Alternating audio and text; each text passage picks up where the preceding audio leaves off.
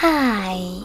In front of me is POCO X5 and today I would like to show you how you can set up app lock on this device.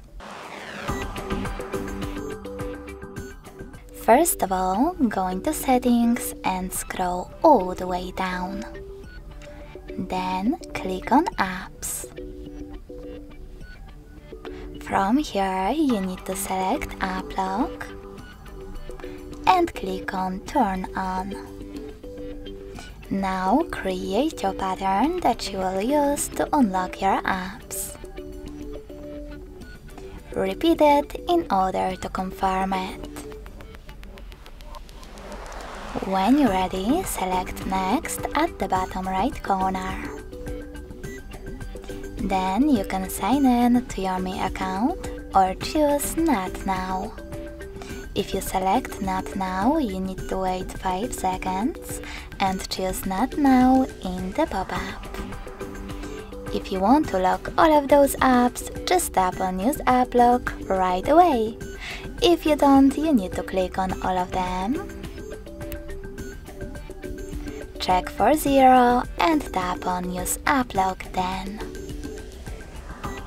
You can also click on Settings in this pop-up to use your fingerprint to unlock apps.